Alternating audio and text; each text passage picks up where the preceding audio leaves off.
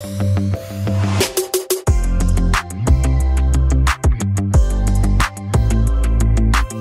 guys, it's Megan, and today I'm back with another art hacks video.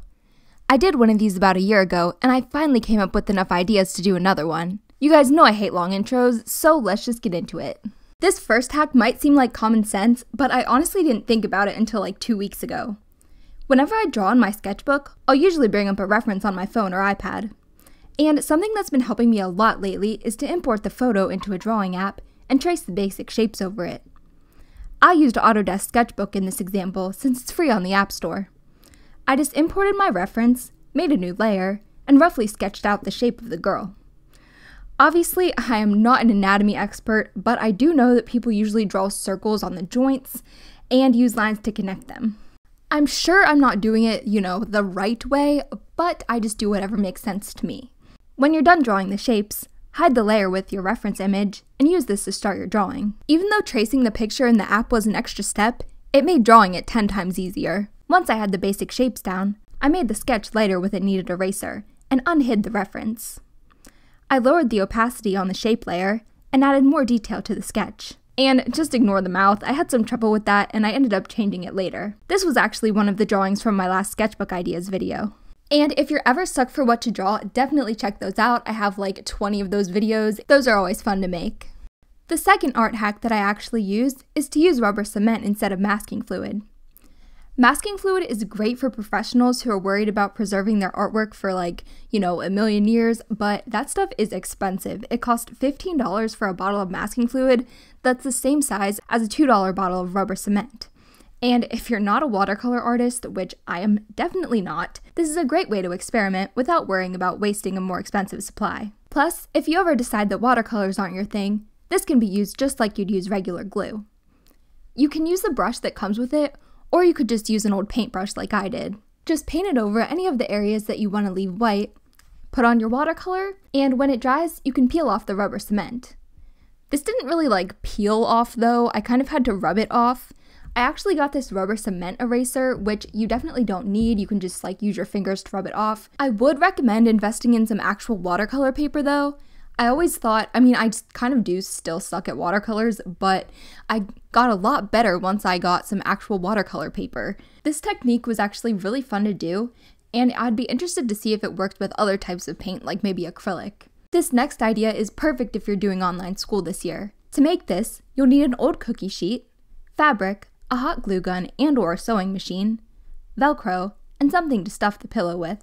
I use this leftover memory foam from when I used to make squishies, but you could also use regular polyfill stuffing. This first step is optional, but my cookie sheet was kind of banged up, so I covered it with a coat of spray paint. Since I used memory foam, I cut the pillow to size and measured the pillow to see how big to cut my fabric. If you're using regular pillow stuffing, measure each cookie sheet and add 1 inch to each side for seam allowance. Cut 2 pieces of fabric, stick the right sides together, and sew along 3 of the sides. You could use fabric glue or hot glue if you can't sew, but I generally just sew my projects because it's easy enough. Flip the pillowcase right side out and put in your pillow or your pillow stuffing. I really didn't feel like hand sewing the opening, so I just closed that up with some hot glue. To finish the lap desk, I put some sticky backed Velcro onto the pillow, peeled off the other side, and put the cookie tray on top. Even though the Velcro is sticky, it doesn't really stick to fabric that well, so I reinforced it with some more hot glue. I made sure to put the soft side of the Velcro on the pillow and the rough side on the tray, so the pillow could still be used normally if I wanted. What's cool about this lap desk is that it's magnetic. You could use magnets to hold down whatever project you're working on, or you could stick some magnets to the bottom of a cup to hold your supplies. I mostly made this so that I could edit videos from bed without my laptop overheating so much. This next idea is one of my favorites. All you need is a paperclip, masking tape, and a small magnet. Just tape the paperclip to the wall, find something you want to hang, and stick it up with the magnet. This is great because it doesn't put any holes in your paper or your wall. Plus, you won't have to worry about tape ripping anything. This next idea is a creative way to store tubes of paint. I have this paint from Arteza that I really like, but it comes in these plastic trays. I had them stacked up in a drawer, and I just never found myself reaching for them. First, I made some DIY pin boards. I've shown this idea a few times before. All you do is hot glue 3 layers of cardboard together, cover it with fabric, stick some command picture hanging strips on the back, and then you have a DIY corkboard. I hung up the paint using some small binder clips and some push pins. I just stuck a clip on the end of each paint tube and hung them up like this. I have quite a few of these paints, so I ended up making 2 new pin boards, plus I used the big one that I already had. I love this new setup. I'm definitely an out of sight, out of mind type of person, so it's always nice when I can find ways to display my supplies like this. Let me know down below, do you like keeping your stuff in cabinets or out where you can see it? Now, if you've watched my channel for any amount of time, you'd know that I love making recycled crafts. I make a lot of things with recycled jars, and I always have trouble getting the labels off. I was scrolling on Pinterest the other day, and I found the perfect solution. Remove as much of your label as you can. Then mix together equal parts baking soda and vegetable oil.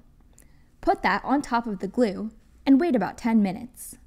Rinse it off with warm water, and you're all set. You're going to have to kind of like rub it off underneath the water, but I was filming this on my phone and I was just being lazy, so I'm not doing that in this clip, but that's what you're gonna do.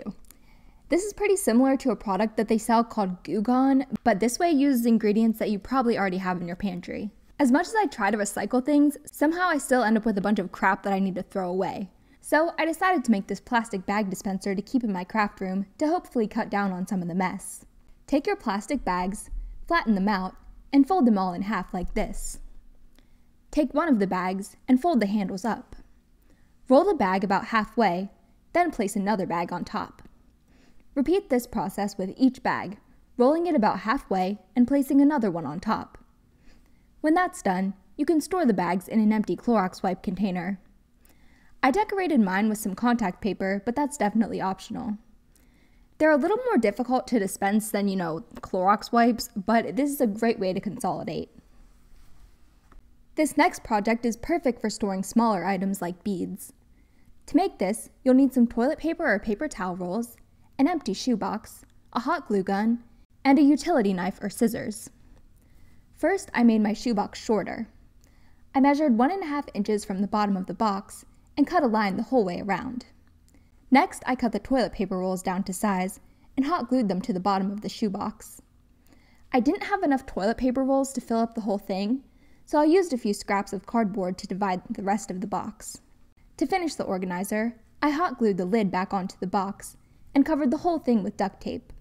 You could decorate this with anything that you want, or you don't really even have to decorate it. I just always use duct tape on these type of projects for some reason. I don't know why. I used mine to help me organize my jewelry a little bit. I keep most of my jewelry in this drawer, and as you can see, it is a hot mess. So I use this to organize some of my bracelets. And you're probably wondering, what does this have to do with, art hacks? And honestly, nothing. But I did make about half of the bracelets in there, and I just wanted to do this, but I didn't have a video to put it in. I don't know, you could use this to store art supplies though, obviously, which is why I put it in this video. Alright, on to the next one. Another thing you can try is to use a posing app. I found this one called Magic Poser, but they have a bunch of different ones in the App Store. In this one, they have 6 characters to choose from in the free version, and more that you can get with coins. They have a bunch of preset poses, and you can move the character around to create your own. This is great if you want to draw a specific pose, but can't find a reference image to use. There are a few limitations to it, there aren't a ton of different outfits or hairstyles or really body shapes, but for a free app, I can't complain. And it's a little bit better than what I usually do, which is if I can't find the pose that I'm looking for, 9 times out of 10, I'll just take a really awkward picture of myself. This last idea was something I found on Pinterest.